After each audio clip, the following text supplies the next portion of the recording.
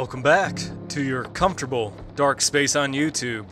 My name is ND Graveheart, and today we'll be once again answering your most dire questions in regards to writing on another episode of AuthorAsk. Without further ado, our first question of the day resonates with me in a strong way and for obvious reasons. The author simply asks us, does a pen name affect the success of a book? Now call me biased, considering I'm currently using a pen name, but I wouldn't assume that a pen name has anything to do with the success of your writing. As a fellow author once exclaimed, there's no such thing as a bad book or a good book. Only a badly written book or a well-written one. So, the idea of a pen name affecting your story's success just seems redundant to me.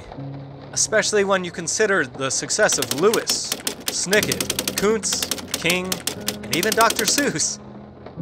However, when claiming that you're writing a memoir, perhaps it would be best to either use your actual name or at the least make yourself anonymous. Anonymous? Anonymous. Something about using a pen name as a part of a memoir seems off to me, but either way, I could never see it affecting a story's success. And real quick, if you have enjoyed the first episode of AuthorAsk as well as this one, please give a like and subscribe to the channel. It really helps the channel stay afloat. So next up we have a somewhat unique question pertaining to the signage of a book. The question being, would you charge your readers more for a signed copy of your book? Honestly, this comes down to personal preference in my mind.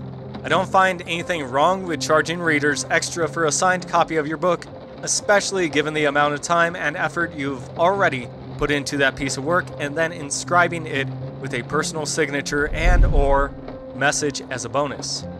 However, I do feel it's a selfless act to provide signed copies of stories without having to ask for that extra monetization up front. In fact, you could do a reading at your local library or bookstore where valued readers can get their copies of your book signed for free and for attending the event as a means to personally thank your closest audience. It seems as though signed copies of books are only valued more so when you're already an established and recognized author. So perhaps selling or providing signed copies of your book for free would be an ideal marketing strategy up until you become more recognized amongst the literary scene than if you're simply, let's say, local. In either situation, I don't think it really matters any more than whether you want to sign a book that you've written to have it become a rarity or as a personal thanks to your readers. Your choice, truly. Now this next question really hits home for me, as it's something that I've been asking myself as well as doing for the past half a year now. That question being, can short stories relating to my novel help or hinder me in the grand scheme of things? I'm sure most people do not know this, but I have a novel that's already 100% written. The novel is titled Blood, Sex, and Fangs, and is currently in the process of deep edits, fat trimming, and finalization. However, I put those much needed things on pause, as I've come up with and have released numerous short stories that border the novel's narrative and lore in the meantime. Stories such as The Curse of Greywater, Greywater being the main setting of the town within the upcoming novel. Of Men and Monsters, which predates said town's history up until the modern era that the novel is being written in. And After the Eons Are Beckoned, whose primary protagonist gets introduced at the very end of the novel. I guess what I'm saying is follow your instincts. I personally want my novel to be as near to perfect as possible upon its release. Yet, most recently, I've been in the mindset of writing short stories directly relating to the novel, in hopes of further building a catalog, as well as building an audience. In my mind, it wouldn't hurt to write short stories, novellas, or even poetry and the like, relating to your most inspired piece of art, being your novel. Just remember, you're not doing this for money and fame, okay? You're writing to write, to fill a hole in your life, to expand a universe of your own imagination, in hopes that others will find an escape in your literature as you write in these other worlds and realms. Finally, and with every end to these videos, I'll be reviewing a piece of writing. This one, thankfully, is much shorter than the last. They're asking for a critique concerning the opening to a horror story that they're writing. Hopefully, with less text on the screen, you'll be able to read what they've written. Also, if you're a patron of mine over at patreon.com/ndgraveheart, then you'll know that I also had released a short 2-paragraph opener to an upcoming short horror story of my own.